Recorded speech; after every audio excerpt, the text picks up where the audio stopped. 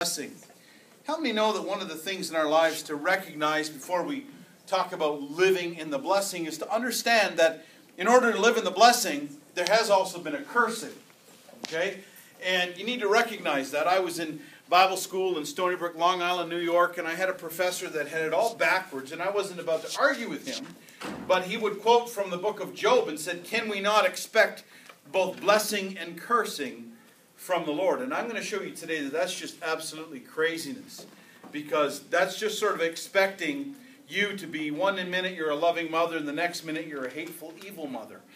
That's actually not how your genetic makeup works, okay? And God is perfect, and so in order for God to be perfect, He doesn't struggle with these things. He's not got two different personalities. He's not back and forth on things. So we're just going to let that settle in your mind for just a minute. We'll let everybody get seated. Praise the Lord. And we're going to look at, in order to live in the blessing, you've got to understand that there is not a curse in God that He wants to bring to you. Okay? If there are terrible, tragic things that go on in life, we want to look at why those things happen and what we can do to change those things. How many know the Scripture says, what does John 10:10 say? There you go. A number of different versions, but the thief has come to steal, kill, and destroy. Okay, I want us to focus on that while we get everybody settled down. The thief has come, that's not for you. The thief has come to steal, to kill, and destroy. But, and how many know the but changes the whole sentence, or the whole meaning of that? Doesn't it? The thief has come to steal, kill, and destroy. Now, I'm not going to get into it today because we've all heard about it, and it's tragic in some of the situations that have gone on in this world that we live in this past couple of weeks. And we would recognize, first of all, before you read all of the posts that well-meaning people will put up and say, God somehow can use tragedy in these situations to bring people to the Lord. Okay? That sounds really, really religious. But you know what? Let's be truthful. We don't really believe that. Okay?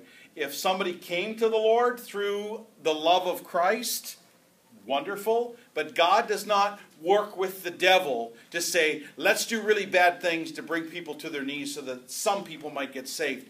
There would be many people, I had enough coffee this week to flood a nation. There would be many people that would say, why would I ever serve a God that would let something tragic happen to somebody such as what we have just witnessed and read about. Not witnessed, but read about, okay? And they're absolutely right. Why would you serve a God that would do such a thing in order to get somebody saved? That doesn't make any sense. So we're going to crush somebody's life to make somebody else's life better. That doesn't work.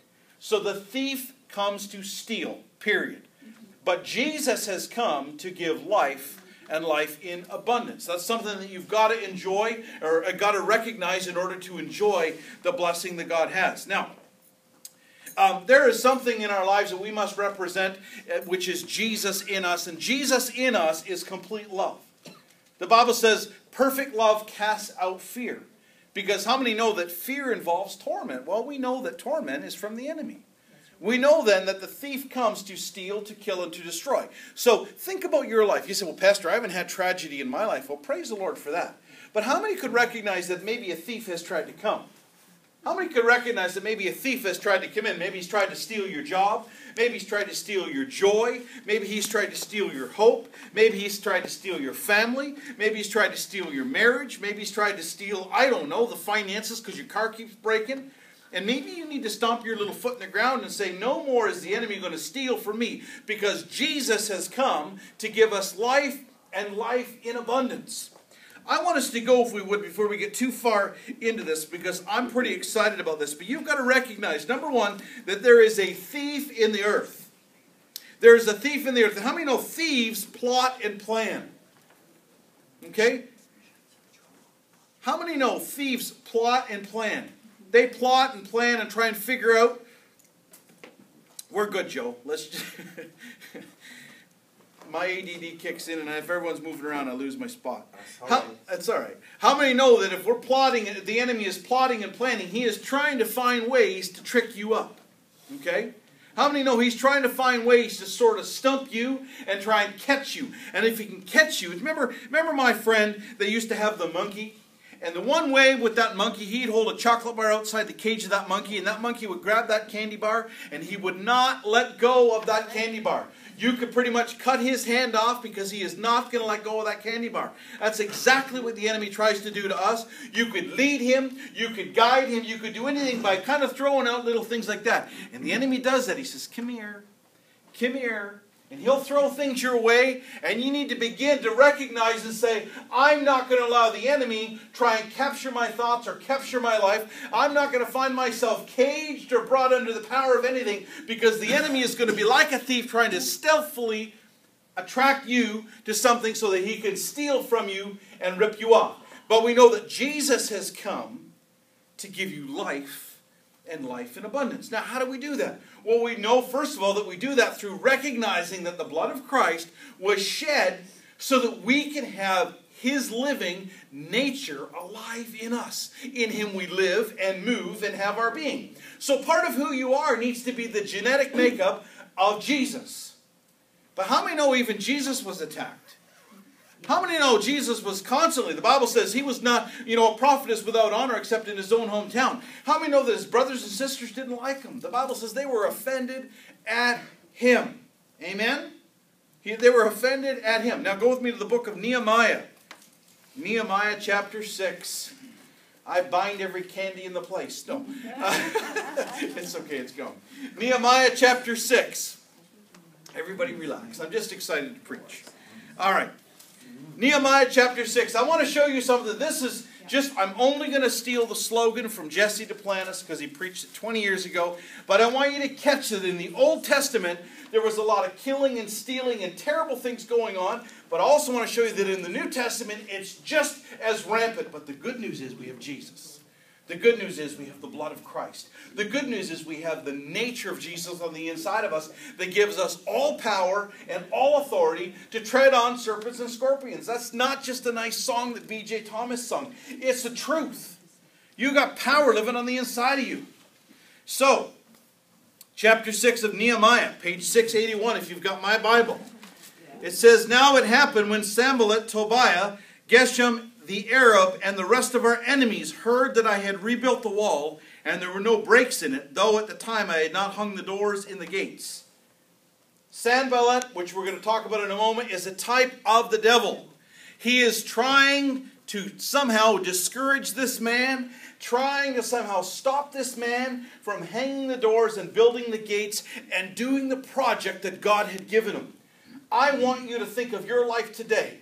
What is the project that you're busy with? What is the plan that you're busy with? What is the purpose that you're busy with? What future or hope or desire or idea do you have that suddenly the enemy is slowly trying to say, wait a second here, I think we better stop you before you get going. And so we see here that Sanballat and Geshem, I don't know why God makes such weird words, but anyway, that Sanballat and Geshem sent to me saying, Come, let us meet together among the villages in the plains of Ono. But they thought to do me harm. Come, let's meet together in the valley of Ono. Now, how does that mean today? Well, think about this. Pastor's going to use that word, oh no. How many times in your life have you said, oh no? Oh no. I guarantee you when Nehemiah got the letter that said, let's go meet in the valley because he knew they're going to do me harm, he said, oh no. You laugh, but you're going to remember this sermon. You think about it. What happens when you get that notice in the mail? Oh no. The report says the cancer has tried to return.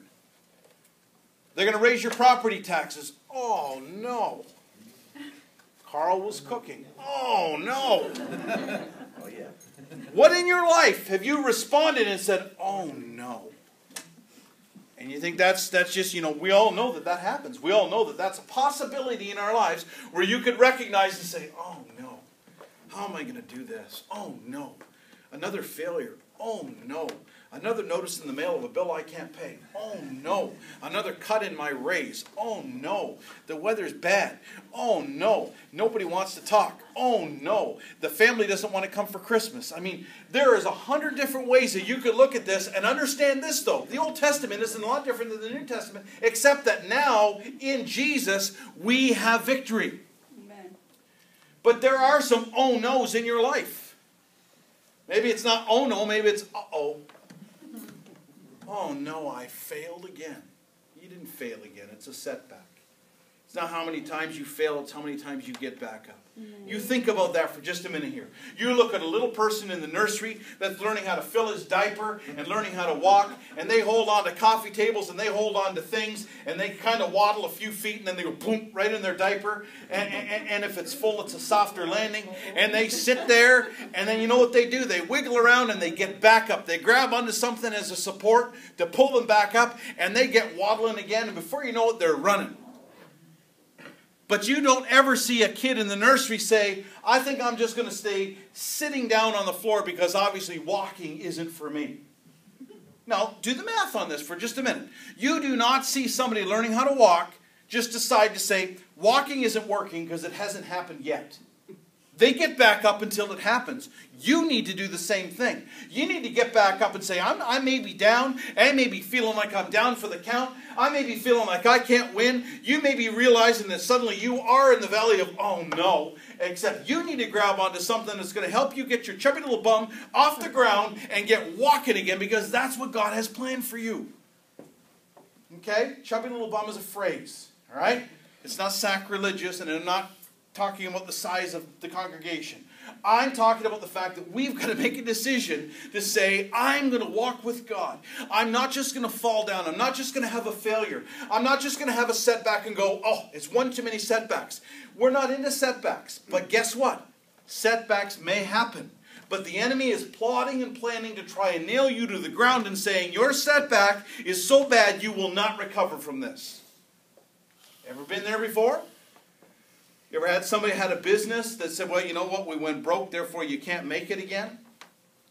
Some of the most successful business people are people that got back up and said, we're going to take another kick at this cat. Sorry, Yvonne. We're going to kick at the cat. We're going to get back up again, and we're going to move forward. You ever had some healing that you were believing God for? Believing God to see supernatural change, supernatural things to happen in your life, and suddenly you seem like she was none better, but rather grew worse, and it seemed to just go backwards, backwards, backwards. See, the enemy is plotting and planning to try and stop you from moving forward. But God has good in store for you, and I'm going to show you that in just a moment. But you first of all got to recognize, in order for you to realize that there is an enemy at hand, and realize that he's ruthless and toothless. The Bible says that there roams a roaring lion seeking whom he may devour. How many know? We all know the word may, but do we actually stop him? Sometimes we listen to him. He can't gum you to death. He's got no teeth. He's been defeated. That's the truth. They say that the old lions in the jungle, the lions, they roar, but they don't have any teeth anymore because they're old. The enemy does not have any teeth. He's kind of like a little old dog trying to kind of just get yappy at you, and you maybe just need to stomp your foot and say, get.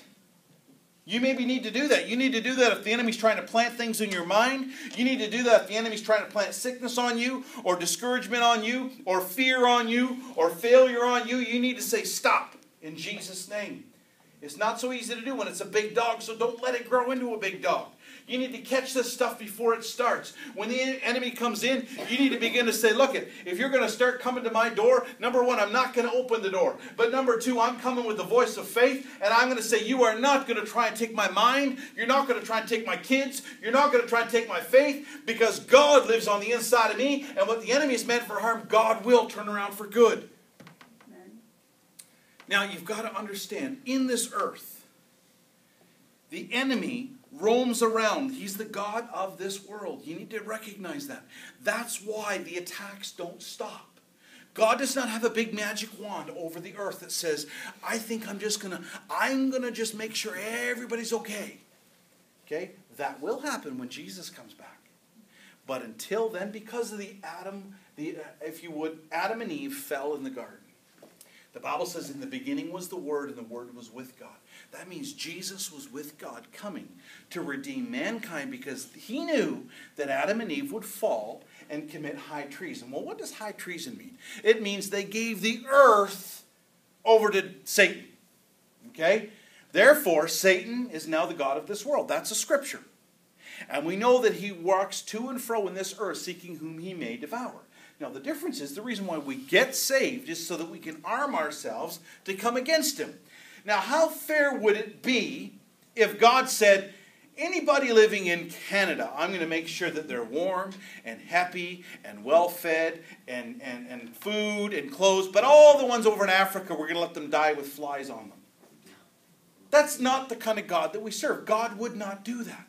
But the enemy from the beginning of time has plotted and planned to try and ruin mankind. But Jesus came that we might have life, and life in abundance. That's the other part of John 10:10. But you and I are the hands and the feet. I tell you about Guatemala, we can't just snap our fingers and say, everybody in Guatemala that's got an addiction problem or is an alcoholic or a prostitute or something's really bad, you're all just going to be okay because we stayed at home and prayed. Prayer is absolutely important.